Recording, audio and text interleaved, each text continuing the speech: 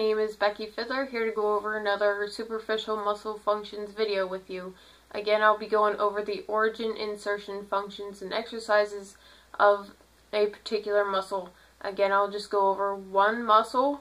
I won't be going over any more than one. Today I'll be going over the Tensor Fasciae Latae. Okay, now the origin of this particular muscle starts right on the anterior part of your iliac crest, which is your hip bone.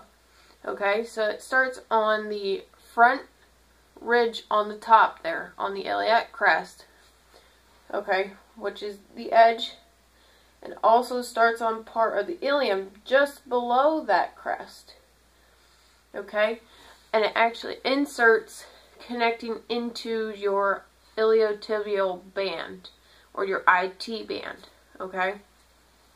So that's about 1/4 of the way down the leg, okay?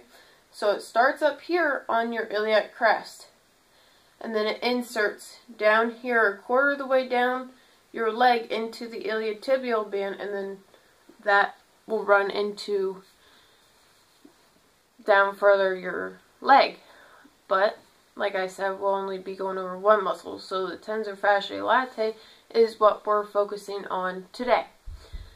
So since you know the origin and insertion of that muscle, now you need to know the functions of the muscle. So we're looking at, for functions, we have abduction of the hip, okay? You have lateral rotation of the hip, which is if you're just standing normal and you rotate that up, and then it's the same for the other side, okay? And then you also have anterior pelvic tilt. So if you're standing and you rotate your hips forward, that is an anterior pelvic tilt.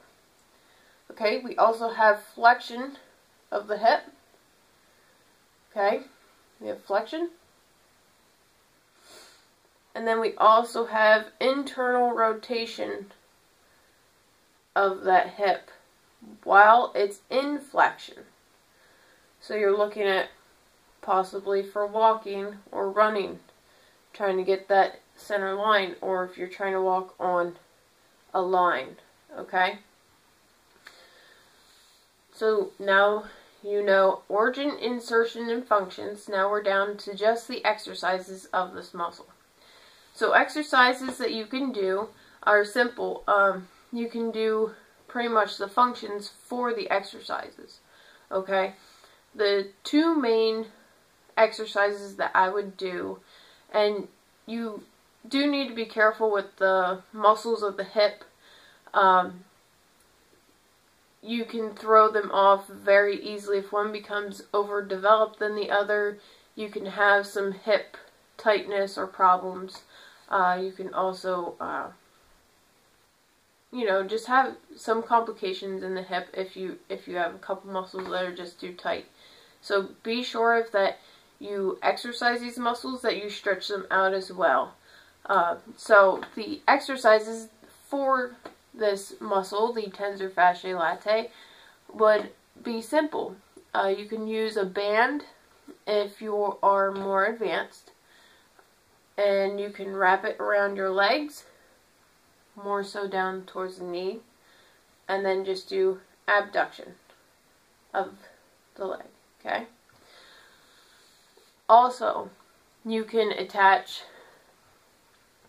a band to something behind you and have it wrapped closer to your knee, and you can work on flexion of the hip, okay? But again, like I said, if you're going to work this muscle, please stretch this muscle after you work it out so that your hip doesn't become too tight in this area.